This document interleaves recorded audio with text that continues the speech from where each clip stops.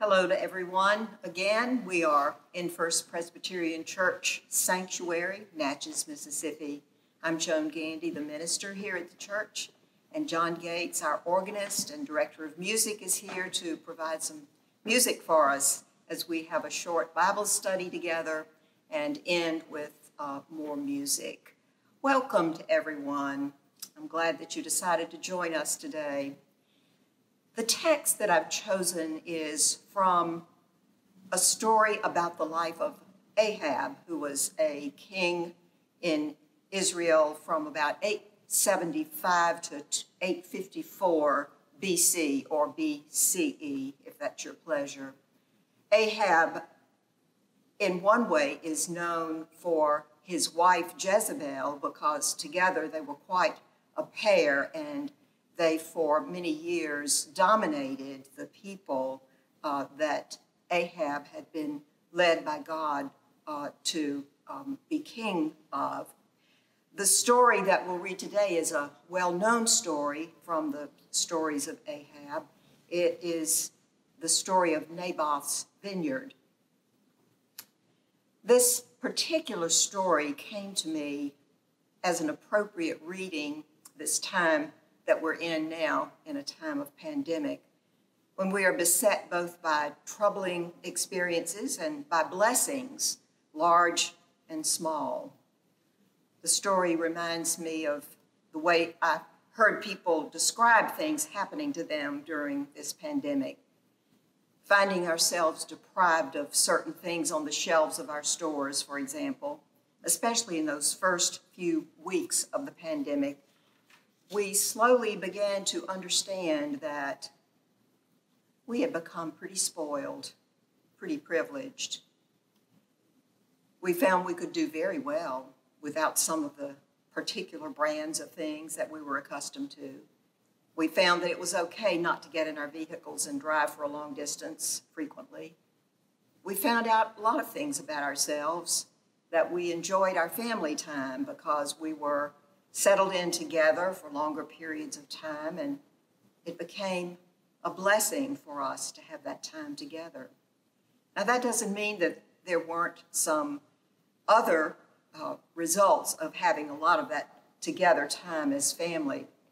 I know that it also caused people to lose a little bit of their privacy that they enjoyed, and there were other things that certainly must have cropped up during those first weeks, especially as we became used to this time. But in general, I think that many of us have learned a new kind of contentment in this time. In the midst of being unsettled by being separated from one another, there is still a kind of contentment that we have learned. Ahab, on the other hand, was not content at all. And in this particular story we're going to read this morning, his wife Jezebel is very happy to step in and take over his discontent and do whatever it takes to cure him of his discontent. The two of them, Ahab and Jezebel, wielded considerable power over their people. And in this story, considerable power over a much weaker, powerless person named Naboth. So what is going on in this story?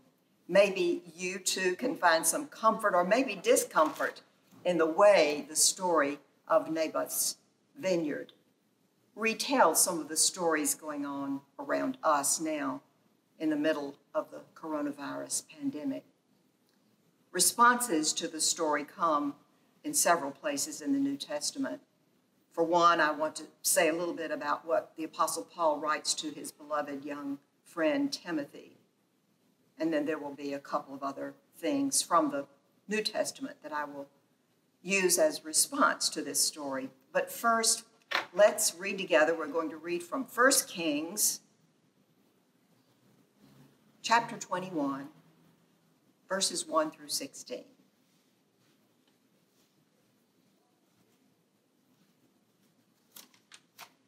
Hear the word of the Lord this morning. Later, the following events took place. Naboth the Jezreelite had a vineyard in Jezreel beside the palace of King Ahab of Samaria. And Ahab said to Naboth, "Give me your vineyard so that I may have it for a vegetable garden, because it is near my house. I will give you a better vineyard for it, or if it seems good to you, I will give you its value in money." But Naboth said to Ahab, "The Lord forbid that I should give you my ancestral inheritance." Ahab went home resentful and sullen because of what Naboth the Jezreelite had said to him, for he had said, "I will not give you my ancestral inheritance." He lay down on his bed, turned away his face, and would not eat. His wife Jezebel came to him and said, "Why are you so depressed that you will not eat?" He said to her, "Because I spoke to Naboth the Jezreelite and said to him, 'Give me your vineyard for money, or else, if you prefer, I will give you another vineyard for it.' But he answered, 'I will not give you my vineyard.'" His wife Jezebel said to him, "Do you now govern Israel? Get up, eat some food, and be cheerful. I will give you the vineyard of Naboth the Jezreelite." So she wrote letters in Ahab's name and sealed them with his seal. She sent the letters to the elders and the nobles who lived with Naboth in his city. She wrote in the letters, "Proclaim a fast and seat Naboth at the head of the assembly. Seat 2 scoundrels opposite him and have them bring a charge against him, saying, 'You have cursed God and the king.' Then take him out and stone him to death." The men of his city, the elders and the nobles who lived in his city, did as Jezebel had sent word to them, just as it was written in the letters that she had sent to them. They proclaimed a fast and seated Naboth at the head of the assembly. The 2 scoundrels came in and sat opposite him, and the scoundrels brought a charge against him in the presence of the people, saying, "Naboth cursed God and the king." So they took him outside the city and stoned him to death. Then they sent to Jezebel, saying, "Naboth has been stoned, he is dead." As soon as Jezebel heard that Naboth had been stoned and was dead, Jezebel said to Ahab, "Go, take possession of the vineyard of Naboth the Jezreelite, which he refused to give you for money. For Naboth is not alive, but dead." As soon as Ahab heard that Naboth was dead, Ahab set out to go down to the vineyard and take possession of it.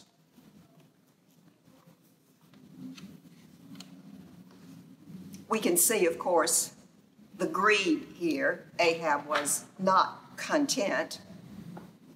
Ahab knew that Naboth was right. It would be against the law for him to give up his ancestral heritage, the vineyard. Ahab knew this was a wrong thing to ask of his neighbor. As king, Ahab should have been exemplary in faithfulness to God. Instead, he was an abysmal failure, weak and without heart, and without a heart for God and God's way. We can find in the Word of God the instructions for finding contentment that is from God and not a false contentment that comes through means such as Ahab did not mind pursuing. In Isaiah 55, verses 1-2, we find these words, "Ho, everyone who thirsts, come to the waters, and you that have no money, come, buy and eat.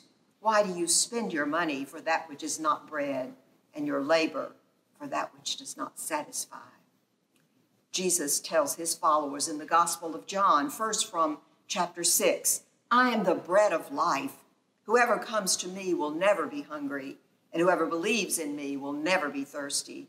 And from John chapter 7, "Let anyone who is thirsty come to me, and let the one who believes in me drink." And then, as I mentioned, the Apostle Paul has some wonderful words, writing in his first letter to Timothy, the young missionary. Paul says in chapter 6 of 1 Timothy, "Of course, there is great gain in godliness combined with contentment, for we brought nothing into the world so that we can take nothing out of it." Paul advises Timothy in this same chapter 6, Pursue righteousness, godliness, faith, love, endurance, gentleness. Fight the good fight of the faith. Take hold of the eternal life to which you were called and for which you made the good confession in the presence of many witnesses.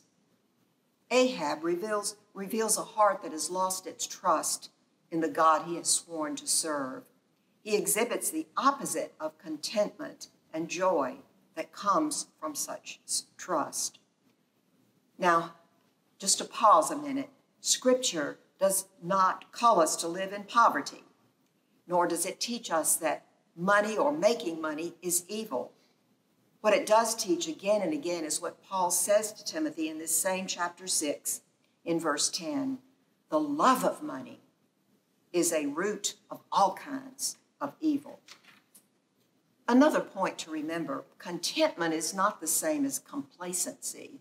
Contentment does not mean that we are satisfied with the status quo. Not at all. Indeed, we are always to strive for greater things in our life before God as a way to live in gratitude for God's blessings poured upon us, striving for a higher calling. I'm going to read just a couple of verses from Philippians 4 as an example. Again, Paul writing in Philippians, verses that fit very well here. Chapter 4, verses 10 to 13. I rejoice in the Lord greatly that now at last you have revived your concern for me. Indeed, you were concerned for me, but had no opportunity to show it. Not that I am referring to being in need, for I have learned to be content with whatever I have. I know what it's like to have little, and I know what it's like to have plenty. In any and all circumstances, I have learned the secret of being well-fed and of going hungry, of having plenty and being in need. I can do all things through him who strengthens me. Such beautiful words from Paul, Philippians, the 4th chapter. Christians for centuries have witnessed to the contentment that comes from living in God's way in the world. And for centuries, many generations have expressed the joy that comes in turning over our lives to belief in Christ as both our King and the Lord of our lives. It is the life eternal given to us through the cross, whose grace is sufficient for all, who offers true contentment as we follow in the way of Jesus Christ, seeking to live lives worthy of that call. This is the life that begins, I think, on the day that you can truly say, I have taken down all barriers, and now, O Christ, I am yours. To finish off this story, if you would like to go to 2 Kings and read chapters 9 and 10, you will read some of the rather dismaying things that happen at the end for Ahab and Jezebel. If you would like to read a little bit more in the chapter that I was reading, I think that you might like to read more of the story when the prophet Elijah comes into the picture and chastises, condemns Ahab for what he has done. So that would be 1 Kings chapter 21, continuing from verse 16. Good day to you all and good reading to you all, and now some music to close out our meditation.